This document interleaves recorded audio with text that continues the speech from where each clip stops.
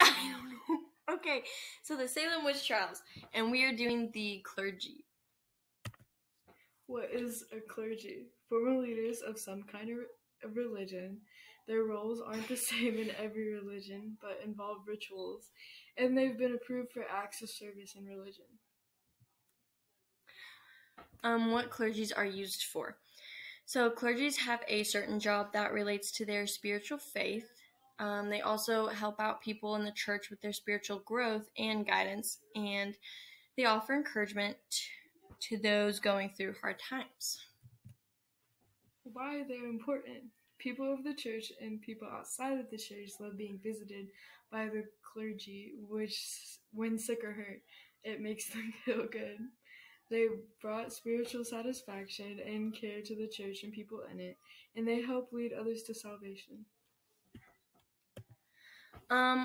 So a clergyman's job. So they help others with all-around spiritual well-being, and members of a religious order where they can run the they're members of a religious order where they can run the worship and perform spiritual rituals that associates with your faith. And they also aid to the well-being of the congregation.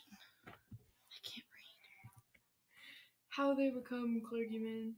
Clergyman. It's clergy. J. Just think of a J. Clergy? Clergy. Clergyman. Okay, how do you pronounce that? Clergy. No, Seminary. I don't know. Seminary. A church where most members attend to become a clergy member. Clergy member. I'm sorry. They take religious vows that they know will not break, and most clergymen have master's or bachelor's degree in mental health counseling, theology, religious studies, and biblical studies. What religions use clergymen? So the Roman Catholic churches use them, and so does the Church of England. They are also known as bishops, priests, and deacon. Most churches have deacon, but not exactly like clergymen. Famous clergymen during the Great Awakening. Cotton Mather, early American Puritan clergyman. Increase Mather, also a minister and had a radical and oversexed theology. John Hale, Puritan pastor of Beverly, Massachusetts, and he was the one of most influential ministers during the trial. And Samuel Harris, Puritan minister in Salem Village, Massachusetts. So why they were famous.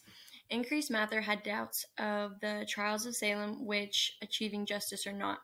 Increase published an essay defending the witches and turning the viewpoint around for some Puritans. Cotton Mather approved of the blaming of witchcraft and encouraged them, and 19 people died because of the trials.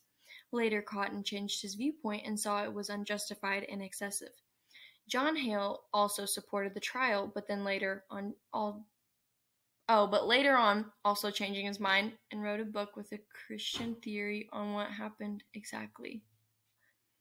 Samuel Harris, just like the others, supported it, even accused 3 specific people. He accused Giles Corey, Francis Nurse, and John Proctor. Oh, just kidding. Those are the resources.